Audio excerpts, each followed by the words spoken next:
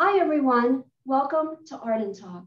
Art and Talk is an online interviewing platform for artists to share their art, their creativity, and passion.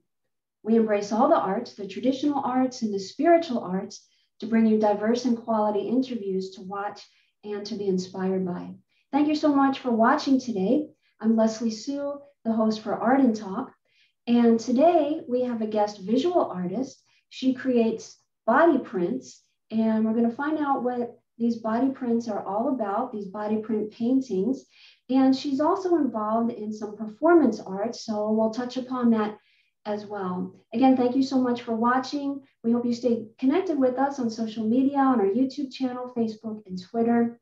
Let's go ahead and welcome our guest visual artist for today, Tamara Wyndham. Tamara, welcome. Hi, thank you so much, Leslie. I'm really excited about this. Oh, thank you, Tamara. We're so grateful that you're here and excited to find out all about your art. Okay. Well, I was born and raised in Los Angeles, and I moved to New York City in 1979. So I've spent my adult life in New York City, though I've traveled quite a bit. And I started making body prints in 1989 when I was an artist in residence at Kate Millett's farm in Poughkeepsie. Kate Millett is a very well-known feminist author. Her famous book is called Sexual Politics, and she had an artist colony for women. She passed away a couple of years ago, but she was very prolific writer, made silkscreen prints, sculptures, very prolific and passionate artist. And so we had a art colony that was all women, and I was the cook, and it was a Christmas tree farm. The selling Christmas trees paid for the art colony, and the deal was that you would work doing farm work on the Christmas trees in the morning, and then in the afternoon you could work on your artwork. And I spent 2 summers there, and I had the idea to make body prints when I was there, and that's when I started. And it's the only artist I knew of at the time who made body prints was Yves Klein. And I love his work and I hate his work. I think he's a bit sexist. He liked to call his models living paintbrushes, and I felt like he just kind of reduced them to their bodies. And I have a different approach that I'll go into later, but I taught myself how to make body prints, and I came up with my own method, which is using non-toxic acrylic paint and using a paint roller and rolling it onto the skin and then rubbing onto cotton cloth. And when I first started, I thought of using myself. And so they were all self-portraits. And I was at this artist colony with all these other artists, women artists. So it was very easy to get someone to help me. And I would lie on my back and then direct them, and they would put the paint on me and then rub it onto cloth. And as I kept working with it over the years, I realized that I wanted to be the artist and not the model, and that it was better for me to paint someone else, because then I would have more control over how the paint was applied. Mhm. But there's a whole tradition of women doing self-portraits, like Frida Kahlo is very famous. Also loved Mary Beth Edelson, who died recently. She did a lot of photographic self-portraits, and there's many so it was easy. Anna Mendieta used her own body. She's another artist I admire, and used her own body. And but so I started out that way, but now I still do myself once in a while, but mostly I use other people for models now. Mm-hmm. And I'd like to find out from you, Tamara, focusing on the body, whether it's your body or another body that you're doing the body print paintings from, what is the relationship of using the body? Like why particularly that? What is the message that's coming forth? What is like the, it seems like at the art colony that you were with, like a lot of things seem to further develop, like, with references to, the female form. And I know that your work also incorporates a lot of spiritual aspects as well, the goddess. There's a lot that you like to play with in your body prints. But can you touch upon like why the body? What is the message? What is the reasoning behind that? Well, the body is sacred. I see the body is sacred, and to me, the body and the spirit are not two separate things that are opposed to each other, but that there's a unity, but different layers. And I, grew up in a family and a culture where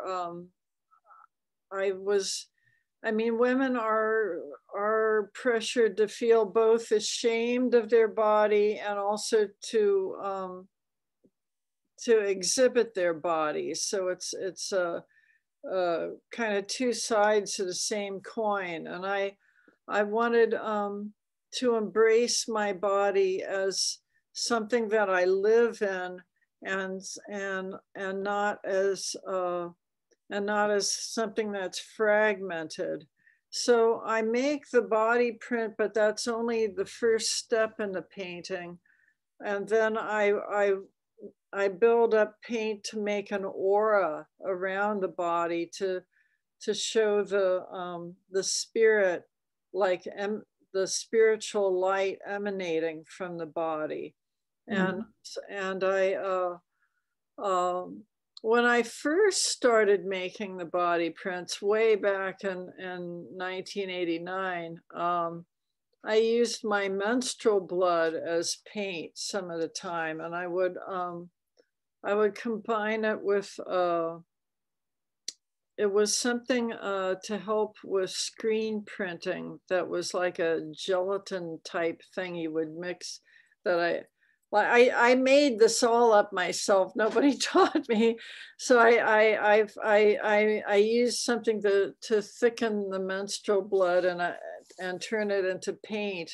And so my first body prints were of myself and my own menstrual blood. Menstrual blood is not archival, so it fades over time. It turns, first it's bright red, then it turns brown, and then it just starts to disappear. But so then later I tried mixing red paint into the menstrual blood to keep some of the color. Now I'm menopausal, so no more menstrual blood for me. Mm-hmm. But I wanted to, menstrual blood was something that, again, that I was raised to think of as dirty and bad, and it was something I did not feel good about being a female growing up, and a lot of the feminism that reached me was about accepting my own body and my own body processes, and seeing my body and my body processes as sacred and even empowering. And it was a very liberating to accept my body and accept my menstruation not to feel ashamed, and it was just a wonderful thing for me to go through. And so I thank the feminist movement for that. I thank the goddess spirituality movement for that. That's my roots and my biggest influence. Yes, and your vision and your message, Tamara, is so beautiful. Thank you. Let's go ahead and take a look at a video where it's a walkthrough in your studio. Do you want to set this up? Is there anything you'd like to tell us before we take a look at it? Yeah, it was an excerpt. I had an open studio, so I put out a lot of body prints, and some of them, it was almost like a retrospective, so there were different time periods, and maybe I'll tell you a little more about it after we see it. Okay, sure, absolutely. Okay. All right, so I'll go ahead and pull it up. Give me just a minute, and we'll take a look. We'll have a nice walkthrough of your studio.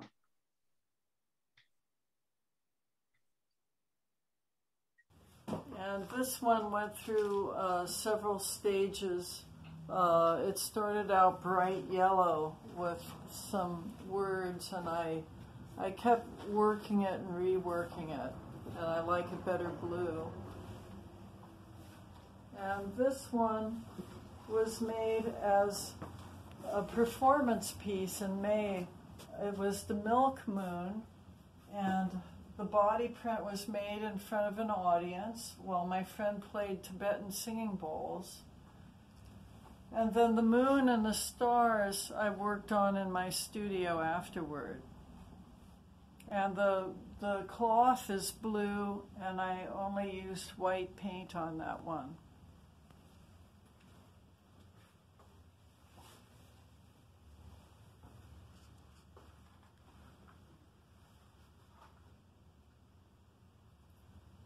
That's another one on the ceiling, and here. This one is titled Angry Ghost, and it's made with 2 layers of body print.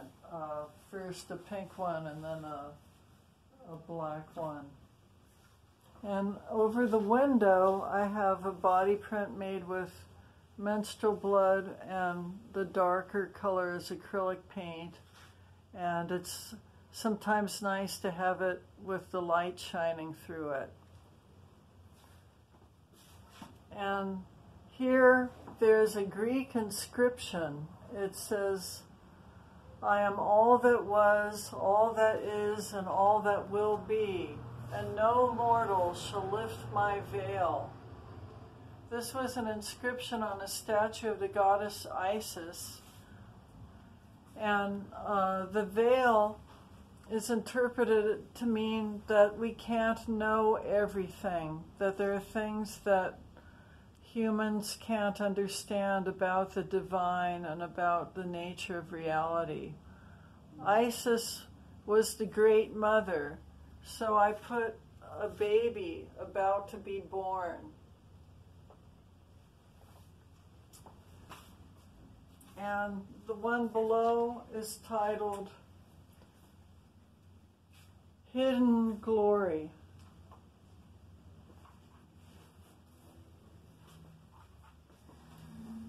This one is another version. It's made with menstrual blood, and it's titled Turning Within Myself, I Create Again and Again.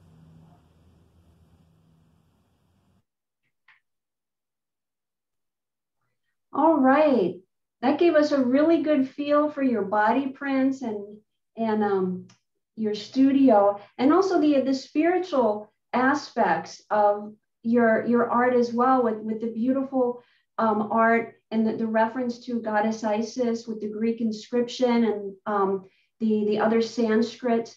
Was that from the Bhagavad Gita? Yeah, it's from the Bhagavad Gita, and uh, that particular line resonated with me as a creator, being an artist and a creator, and Mm-hmm. and the pose of that body print is turning, so it seemed to fit with that quote. I Mm-hmm. um I I haven't I've studied the Bhagavad Gita not extensively and not recently, but it is a beautiful text, a very ancient text. I'm fairly um, I'm fairly eclectic in my studies. I I would consider myself a pagan, uh, uh, but I'm not dogmatic, and I started out with kind of a Wiccan based goddess circle. We had a circle with about 8 women, and it was very beautiful. It lasted for a while, and then women went their different ways. And more recently, I've been studying more the Golden Dawn tradition, which is not because it was the beginnings of modern magic, and it was a group that started in the end of the 19th century in England, and they were hugely influential. And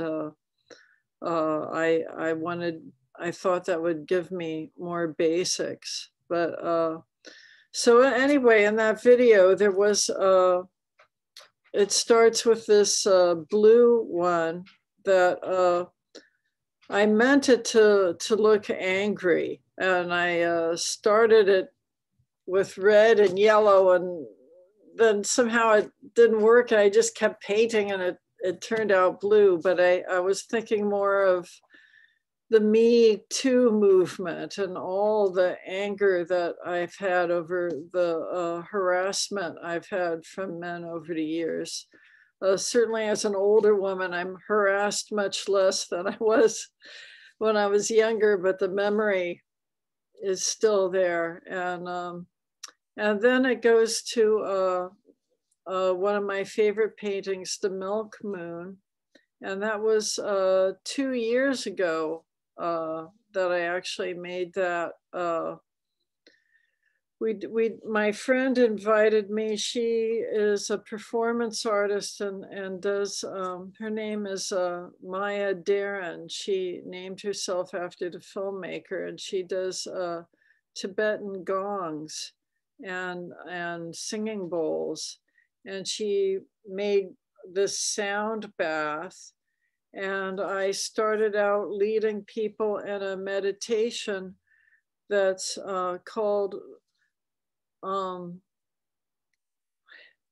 having a brain fart. It's called the Tower of Light. It's a very beautiful meditation. It comes from a book called Psychic Self-Defense by Denning and Phillips.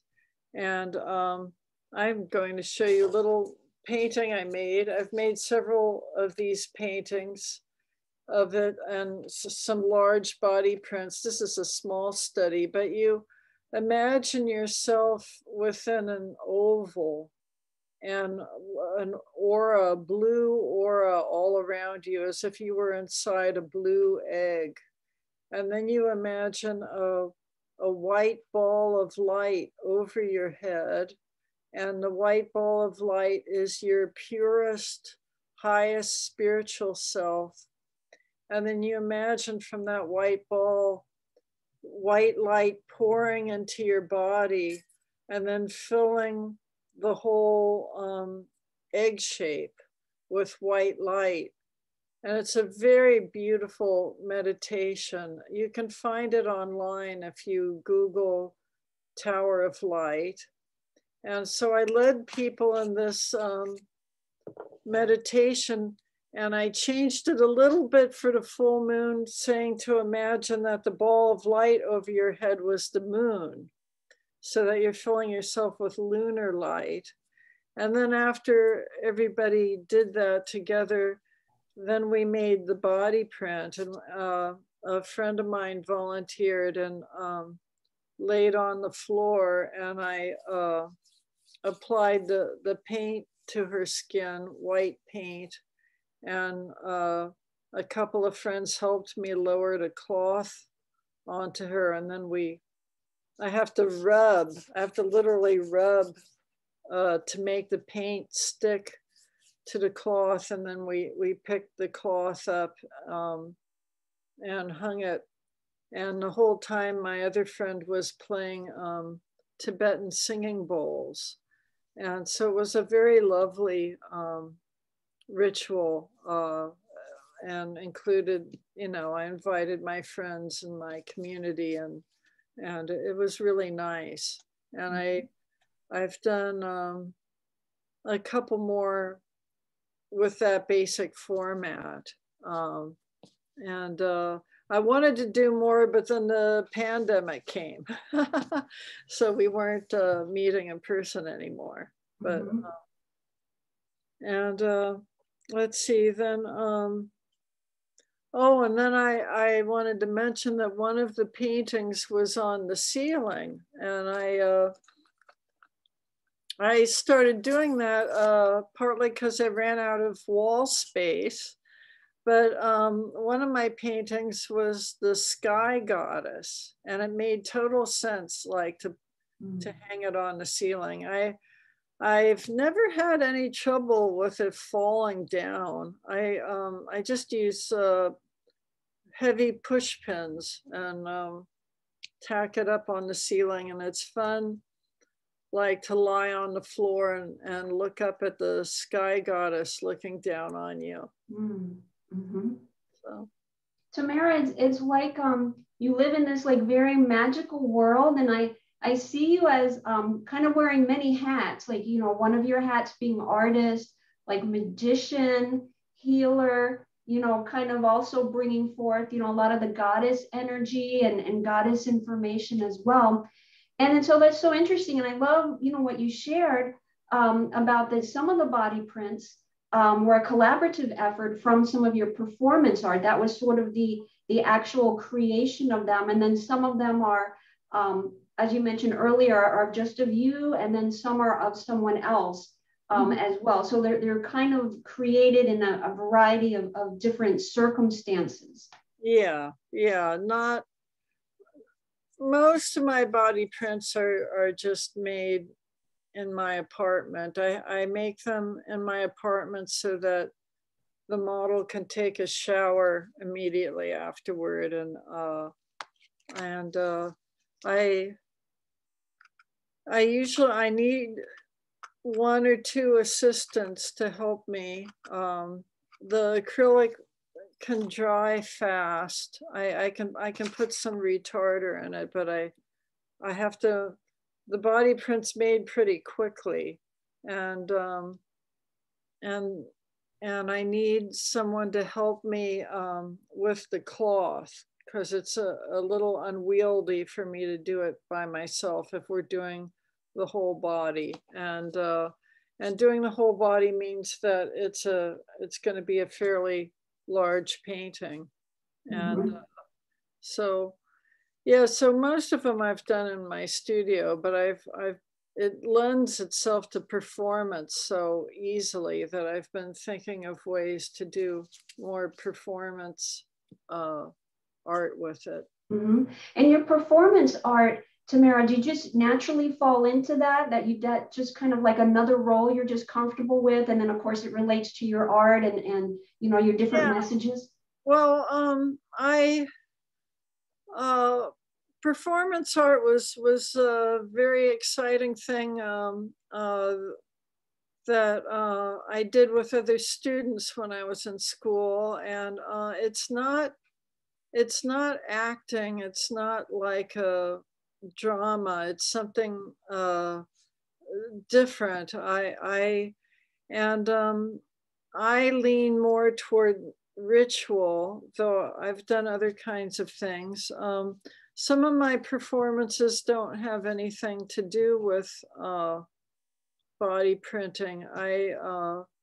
I'm interested in costumes, and I've like one performance I did based on a childhood memory where I made a skirt with I can't remember how many pockets. I think it has 50 pockets. It has pockets all over the skirt.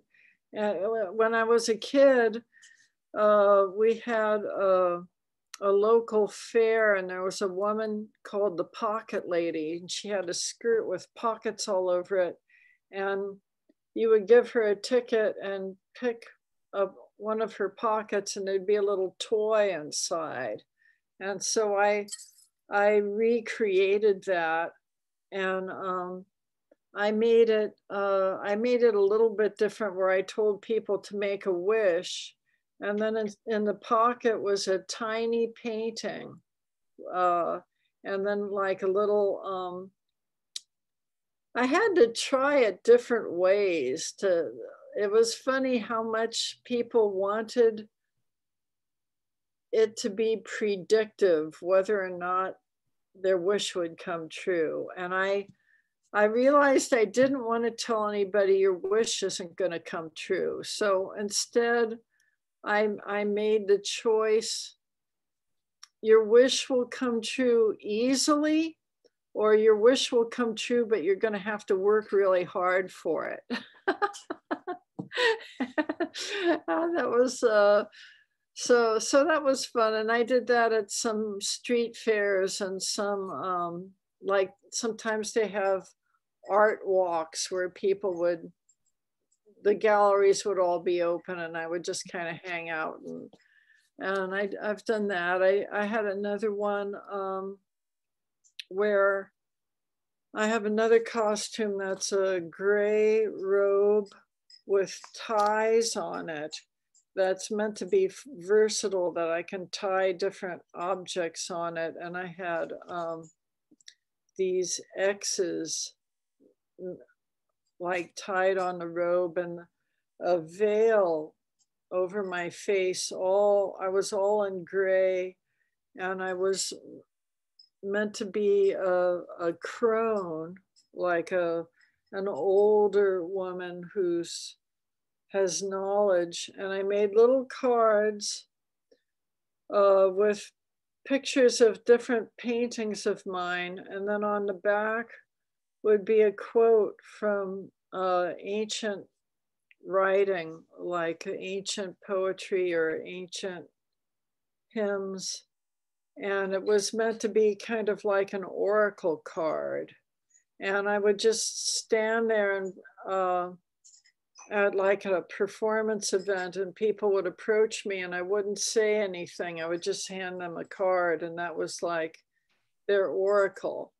And so, yeah, so I've done different kinds of performances, but. I'm so glad that you share that. Such fascinating concepts and fascinating ideas, and then, artistic, expressions. With the apron with many pockets, and then or the costume with many pockets, and then also the robe with the tie, and then the oracle, and the whole reference to the ancient writings, and the whole thing is really fascinating. And you're really full of lots of original ideas, and also almost kind of like a wisdom keeper and wisdom dispenser, as well as we're chatting here, that seems to be surfacing as well. Thank you. Yeah, I have a group of women that meet, and we study the goddess and priestesses and ancient traditions. We meet in my apartment, or we used to. We didn't during the pandemic, but sometimes. So I'm continuing to learn about all of this. There's just there's so much to learn, and there's so much that Shall we see some of my paintings? Yeah, let's go ahead and start with that. So I'll pull them up just a moment and we'll get to them.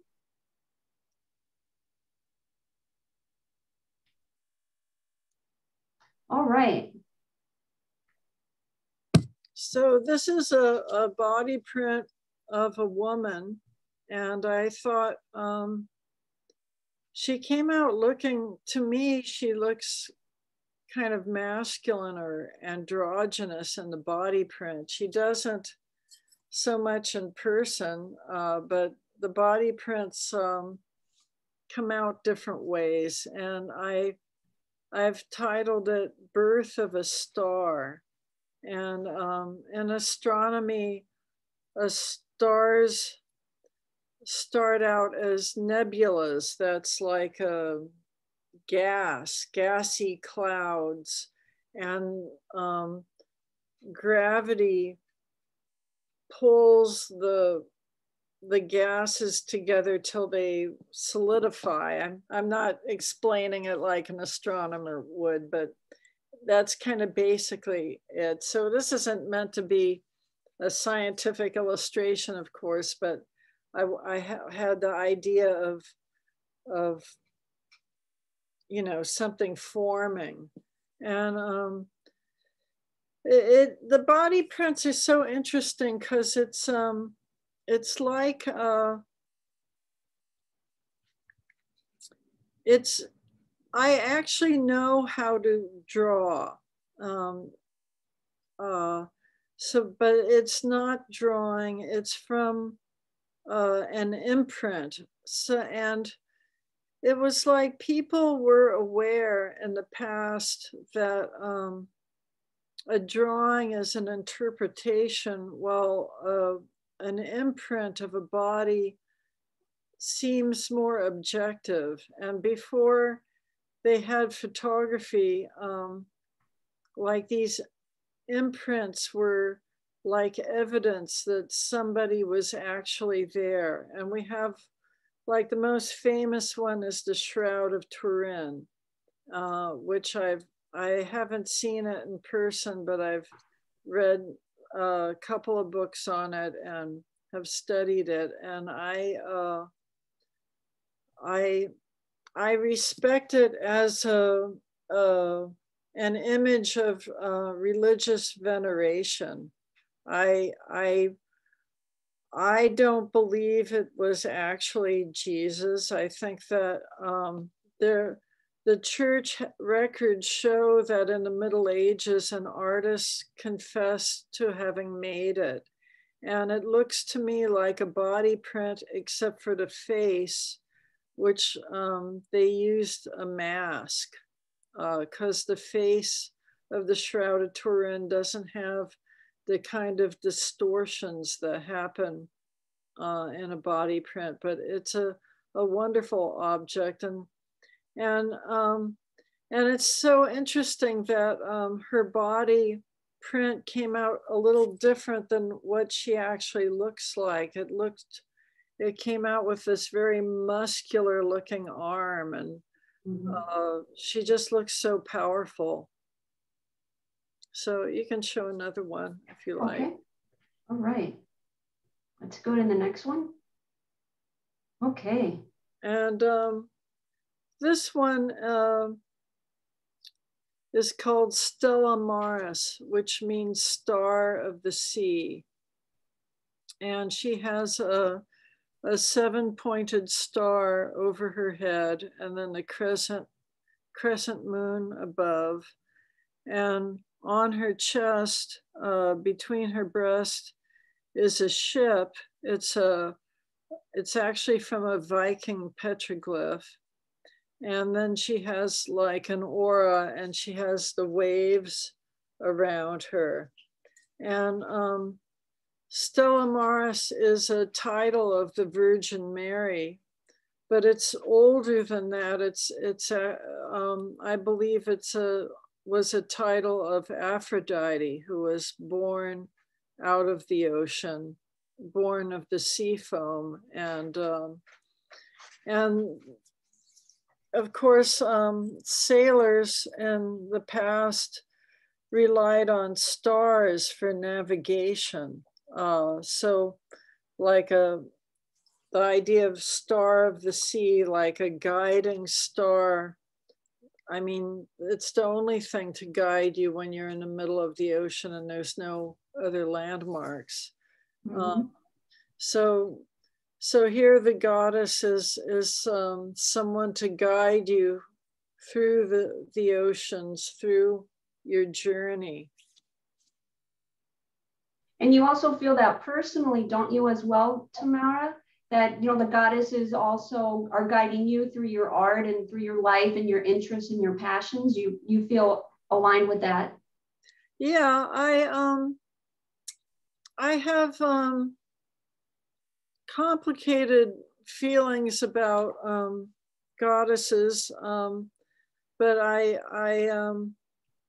try to meditate I meditate most days. Sometimes I miss a day, and I have started a devotional practice lately of offering incense to a goddess, and I believe that the divine is beyond our full understanding, that no one really knows the whole truth of the divine, but we find what speaks to us, and that all religious traditions have some truth in them.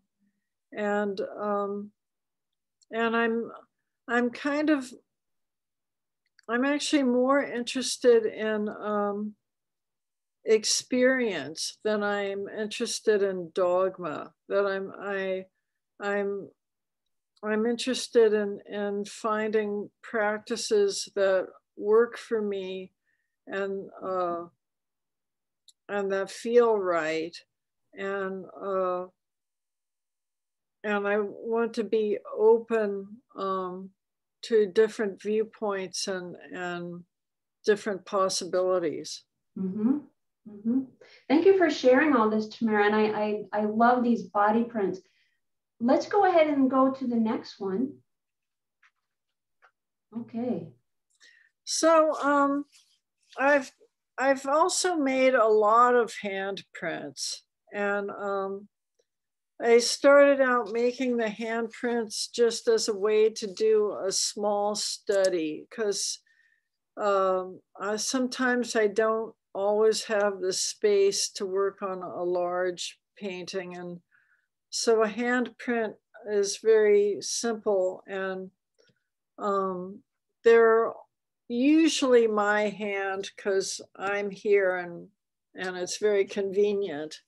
And the handprints started out being more simple, but then they've gotten more complicated. And these are acrylic on canvas, and they have layers of color. And there is a handprint under there, but I put so many layers on, and I studied my own palm and put in some of my own palmistry in these. And then in the corners are the 4 elements, earth, water, fire, and air, which the 4 elements was a concept, I believe it came originally from Aristotle, though it might have come from Plato. I have to look it up now, but that it goes back to one of the 2 of them. And it was a concept that was taken quite literally for centuries until science advanced. And but it's still very useful to think of spiritually. And these 4 elements are a foundational concept in Western magic, and are used in astrology and in tarot. And so they're at the corners. And And so these are two separate canvases. They're like a diptych. Mm-hmm. I love the mystical quality, and I love all the symbology and everything that you're sharing, and how, you know, you tie in all these different areas, and everything is relating back to the body. I mean, here we have your hands, we have the body prints, and then what you elaborated on before, Tamara, with the costume. So everything is kind of focused on the body, and also kind of giving these like spiritual messages and spiritual reflections. Thank you. Mm-hmm. Really beautiful. All right. Was there anything else you'd like to say, or do you want to move to the next one? Well, I can talk. I've made a lot of handprints, and the handprints certainly go back to the most ancient times. Our prehistoric ancestors made handprints in caves and on cliff faces, and the handprint, it says, "I was here." And the hand is also what makes us human and what we create with, that we have an opposable thumb and we can hold tools and make things with our hands. So the hand, I've also made small studies with my feet and with my face. Making it with my face is the most uncomfortable in a way, but the hand was easiest. But then the hand just has all of this symbolism and all this tradition. The handprints are also used all around the Mediterranean to ward off the evil eye. People in Egypt and Morocco and Spain and Greece will put handprints on their doors to ward off the evil eye. So there's a lot of traditions. And Tibetan monks have also made handprints. Some of the Tibetan Tanka paintings have handprints of monks on them. So there's handprints all over the world. Mm-hmm. Mm-hmm. So beautiful. Let's go ahead and go to the next one. All right.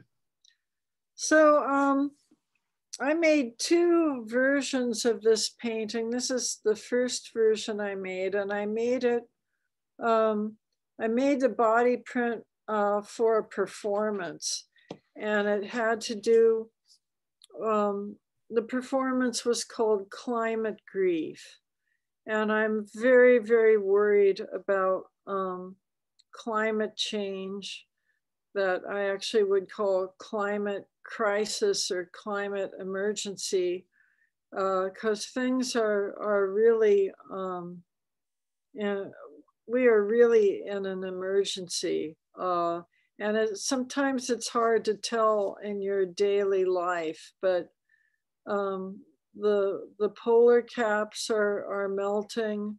There's floods and famine all over the world. I eventually focused on the forest fires that were worldwide. I guess it was a year and a half ago. There were fires in Australia and in Brazil and in California and in Africa, and I think in Asia, like everywhere, the earth is drying up from the earth is getting warmer, and it just broke my heart reading about the fires. Fortunately, there were no forest fires near New York City, so I couldn't witness the fires firsthand. Although I had a family and friends in California, so that made it very close to home, and I talked to them, and they talked about so much smoke in the air that it burned their eyes. And the performance was, I wanted to do a performance and have an audience. And since it was about climate change, I decided to make it as part of a fundraiser for my favorite ecological group, which is called Sane Energy Crisis. They're, Sane Energy Project, excuse me. They're based in New York, and they are a very effective organization, and they were instrumental in getting fracking banned in New York State. So that's a concrete accomplishment. And now they're working on fighting a pipeline that's being put through, a fracked gas pipeline that's being put through Brooklyn. That's just outrageous. So I helped organize a fundraiser that had many different artists and performers, and we raised a lot of money.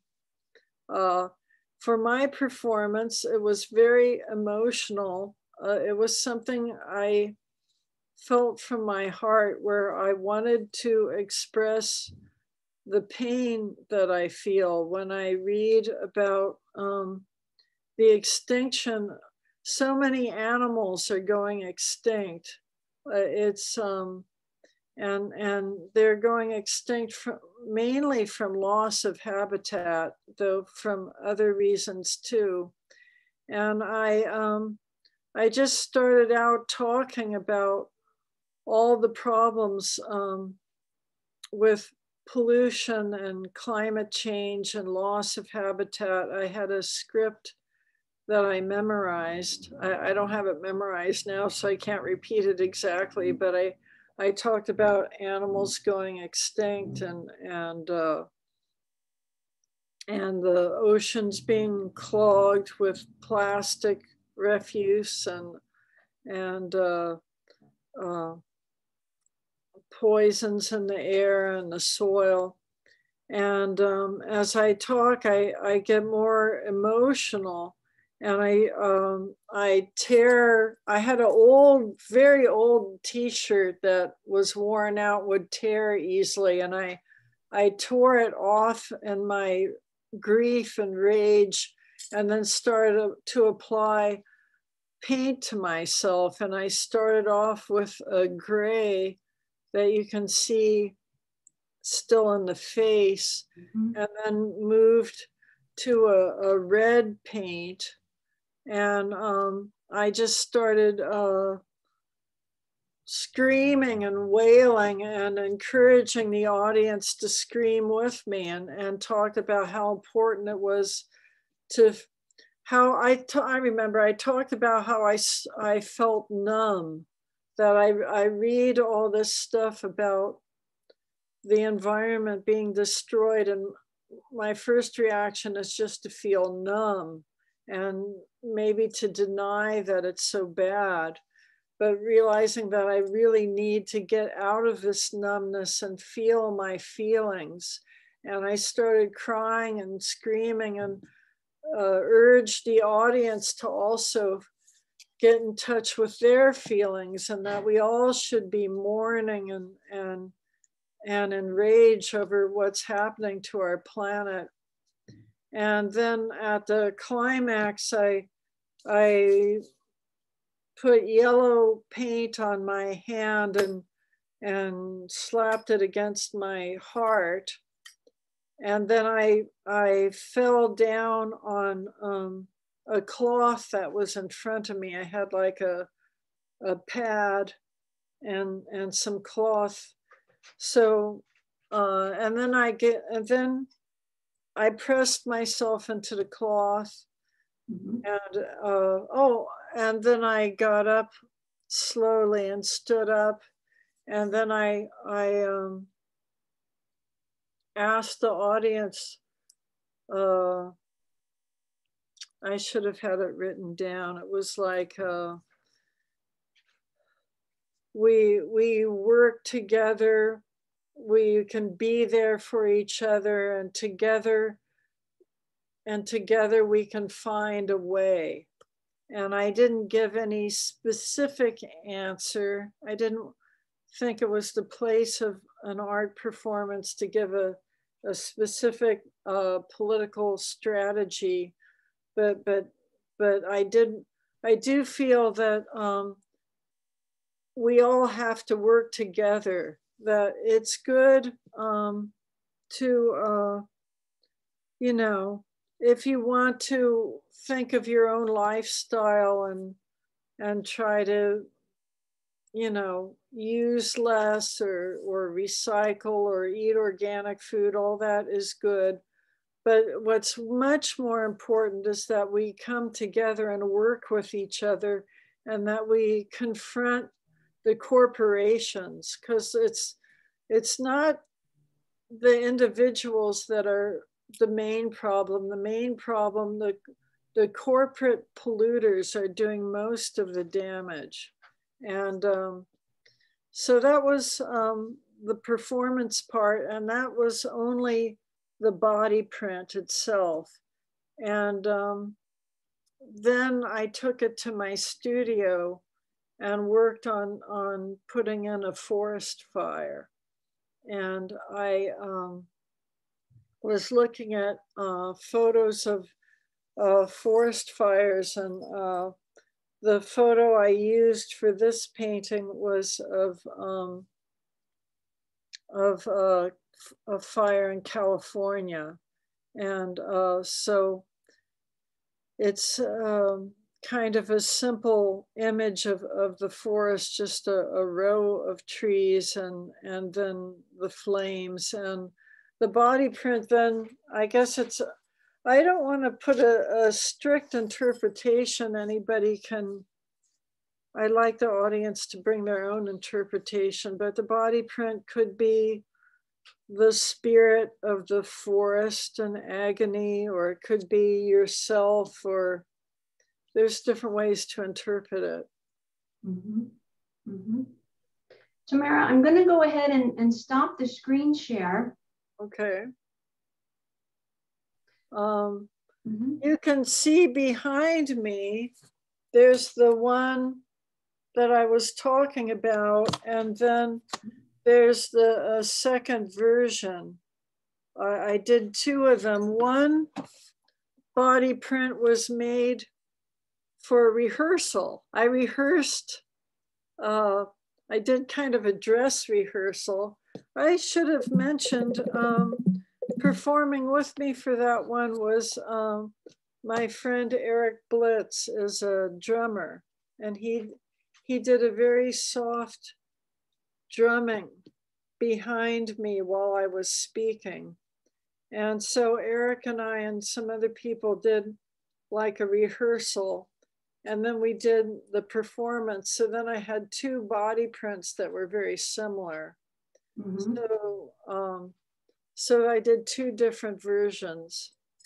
Mm-hmm. I often do two body prints, partly out of worry that one won't come out right. But then I also like to do variations, like when you're painting, there's so many different directions you can go.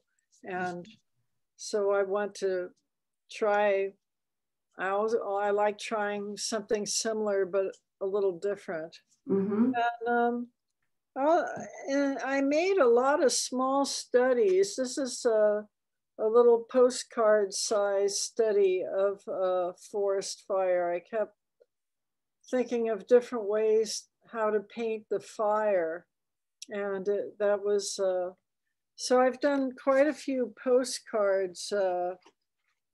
I also did some hands, these little, I'm part of the Mail Art Network. That's an international network of artists that have sent stuff to each other. Ray Johnson is sometimes credited as the founder. And this card, it says peace in Sanskrit. above the hand. But, and then so I do a lot of small studies. Here is, these are the more simple handprints that I do. This one, I did like the palm of the hand in dark brown, and then the back of the hand in the lighter beige color.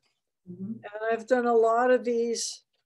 One reason is to try different colors, and that I can, since it's smaller, I can do it faster, and I can do different studies to try all kinds of different colors. Let's see, here's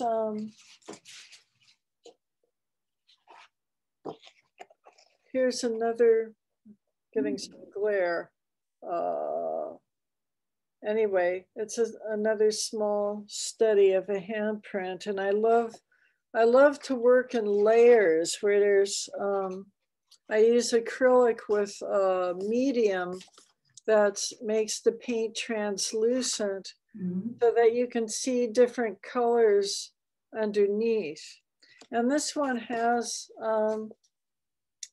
my tattoo, which is the monogram of Queen Tamara. She was the ruler of Georgia in the Middle Ages, and she has quite an interesting life story that I won't tell right now, but anybody can Google her. But it's called the Georgian Knightly Script.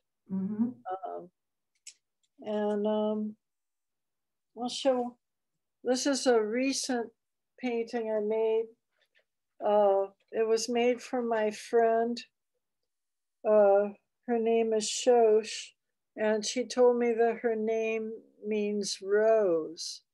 So I have collaged actual roses in the corner and in the middle of the hand, pressed roses. And then she likes to study Yiddish. It's very important to her. And I found a Jewish poet, Jewish Egyptian poet, Edmond Jabez, and he lives in Paris. And a line of his poetry is, "One rose is enough for the dawn." And so we translated it into Yiddish, and I wrote that around. So it's something very personal to her for her name, and so yeah, so I've done a lot of hands. I have piles of handprints and piles of body prints. And every once in a while I'll do something else. Sometimes I print flowers. I can put paint on a flower and imprint it. And I've been thinking, you can make a print almost of anything if it has a flat side or somewhat flat side. Tamara, I love everything that you shared with us, from your body prints to your hand prints, and discussing the costumes, your performance art, the different, causes that are very near and dear to you. Like, for example, we looked at the forest fire and the, climate status, earth conditions, ecological situations, and whatnot, and your vastness of knowledge and history, particularly ancient history as well. This has been such like a magical, mystical experience with you. Thank you for everything that you shared. We do have to wrap the show up. We'd like to leave you with the closing comments, however you'd like to close the show, Tamara, and also let us know how we can stay connected with you. Thank you so much. Well, I want to thank you very much for interviewing me, and thank you also for your service to the arts community and all the work you've done interviewing so many artists. And you know, I'm just continuing with my journey. I make art. I'm just compelled. It's part of my nature that I need to do this, and I hope to reach people who resonate with what I'm doing. And that's the most important thing, that the art finds its way to the people that it speaks to. I have an Instagram account, and it's my name, Tamara Wyndham, TAMARAWYNDHAM. Mm-hmm. And I also have a website that's the same, tamarawwyndham.com, and I'm on Facebook. Mm-hmm. Tamara, thank you so much for being our guest artist today on Art and Talk and sharing your fascinating art journey. We wish you much success. And I love the whole experimental vibe and the spiritual vibe and the whole exploration that you take us on. And thank you so much. Thank you. All right, Tamara. Thank you so much, everybody, for watching Art and Talk today. We appreciate the time you take to check in with us, and we'll talk soon on the next Art and Talk. Until then, be well and be blessed.